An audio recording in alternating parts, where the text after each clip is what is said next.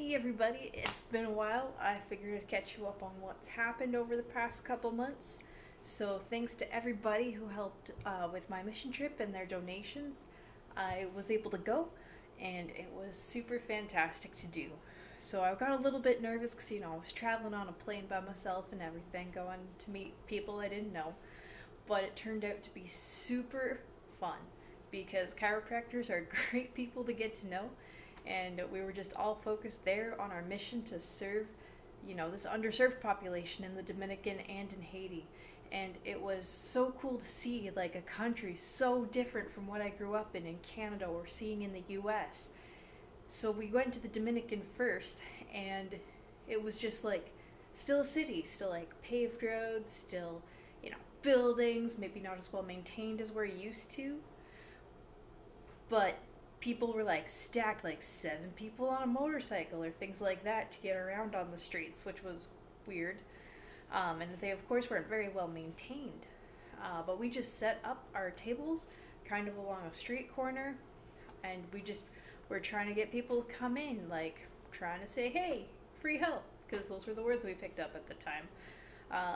And people would just come, hop on our tables, and I had this really cool experience there where this guy, was hunched over, just like super sore, and gets on the table, and it's like, okay, this is really different than my experience in student clinic. How's this gonna go?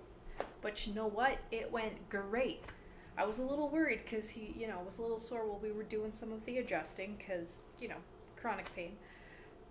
And then he gets up and he makes a face, and it's a very like sour ouch face. And then he goes, taps the ground, jumps up. And it was like smiling everywhere, and it was like, what? Chiropractic, it works. And it was really interesting because we had a bunch of those cases where we had those chiropractic miracles we talk about. Now, we've heard a couple discussions from Dr. Hines at our school here at Palmer that there is no such thing as the chiropractic miracle.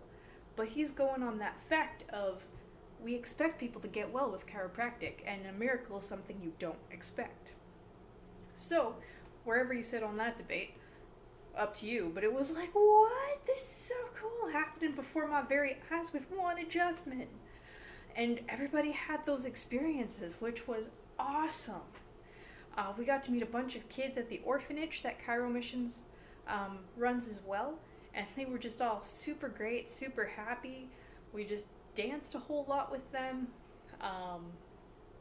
Also, not the greatest dancer, but I tried to pick up some of the moves.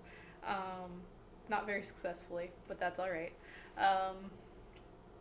And then we went over onto the Haiti side for the rest of our trip, and that was really different.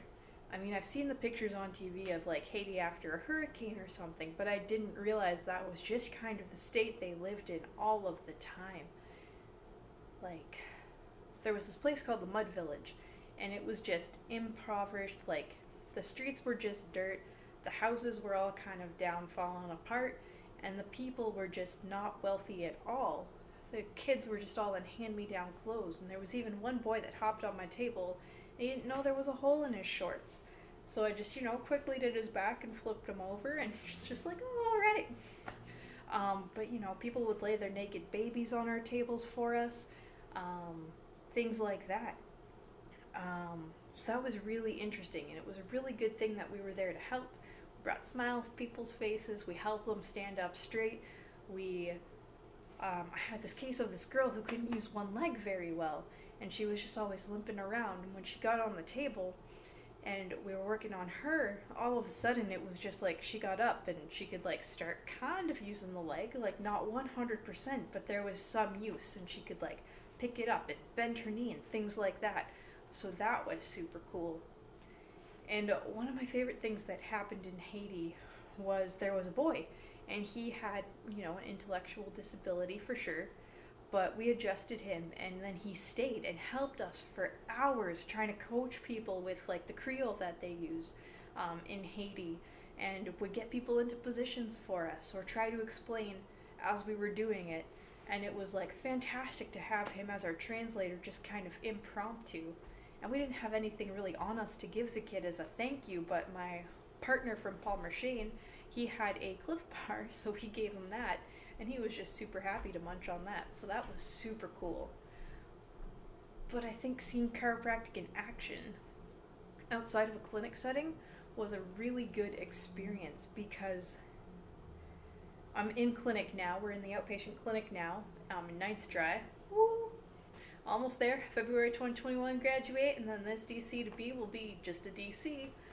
But having this experience was so amazing, and it just really changed how I feel about chiropractic, because I've gotten to see the chiropractic miracle, or not, whichever way you go, up close and personal, and get to experience the things and get my hands on people I never would have seen otherwise.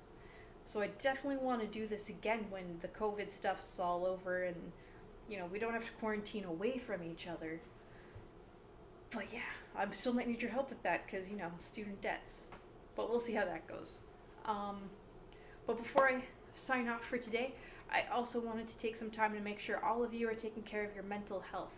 Now, I know people are calling this social distancing, where we're staying 6 feet away from each other, classes are online, stuff like that. But I don't want you to think of it as social distancing. It's physical distancing.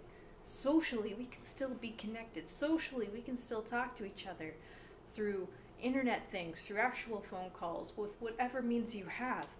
Just because we can't see each other face to face or behind a mask doesn't mean that you're socially distant.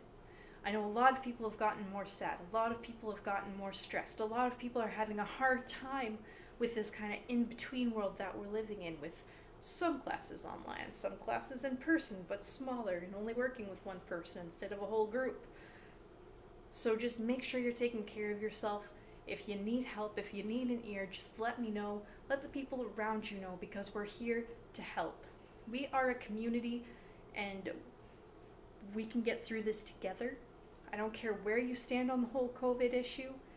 It's tough for everybody, no matter what your stance is. So we're here. Here's a little virtual hug for you. And then I'm signing off, and we'll chat a little bit later.